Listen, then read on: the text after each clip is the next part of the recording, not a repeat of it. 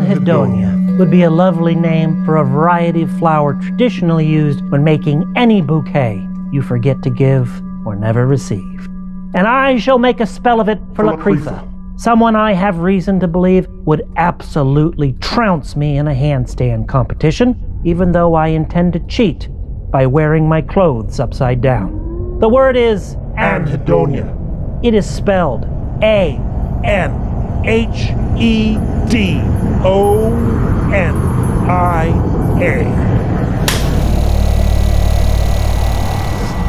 Heathens since Gilgamesh have said, "Fill your belly, day and night, make merry. These things alone are the concerns of life."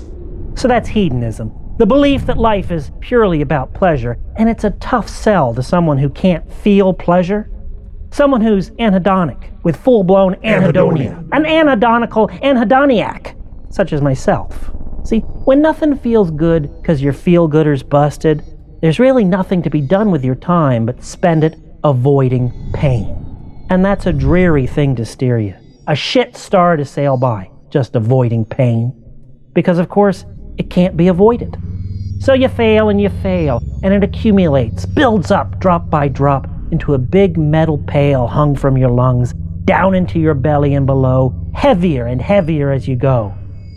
Feeling good is a reason to go on, and I tell you, reasons to live die hard.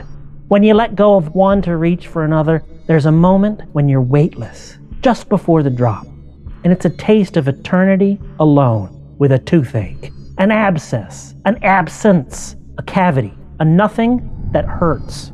The working title of the movie Annie Hall was Anhedonia, and I think that's a perfect name for a failed romance. Also, good for a fearful ancient goddess or a dark, accursed land. Lo, I've been to Anhedonia, home of those there's just no pleasing.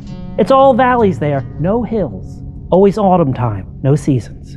My heart was broke and my blood still pumped, but there was no reason. Can't recommend, 0 stars out of 10. And I swear to you now, I won't go back there nohow till I find myself there again. Give me your word. I spell